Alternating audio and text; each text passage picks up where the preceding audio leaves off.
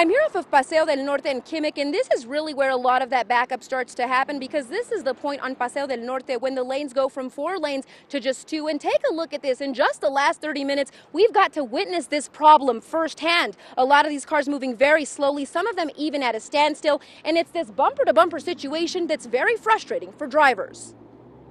It's very frustrating, to be sitting there looking at brake lights, 3 lanes wide, nothing you can do, nowhere you can go. Every morning and every evening, Matthew Brown spends an extra 20 to 25 minutes stuck in traffic on Paseo del Norte.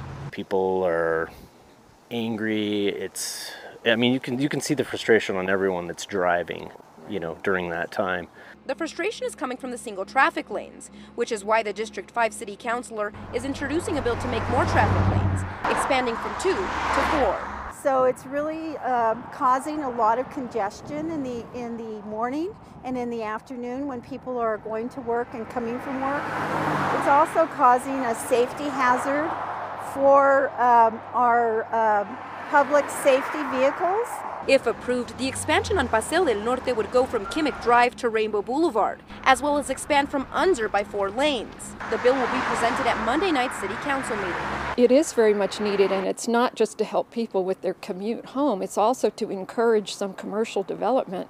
A study found that this intersection off of Paseo del Norte and Unser sees only 24,000 cars per day, while other intersections nearby see over 200,000. People like Brown say the Paseo del Norte expansion is long overdue. I think anything that we can do to continue to move forward to ease the burden of just getting home to see our families, would be welcomed by myself and every other resident here of the Northwest and Rio Rancho.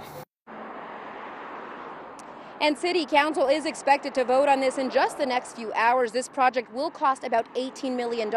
And if it's approved, it's actually going to take about 2 to 3 years before we see any of these extra lanes. Reporting live from Northwest Albuquerque, Marissa Armas, KOAT Action 7 News.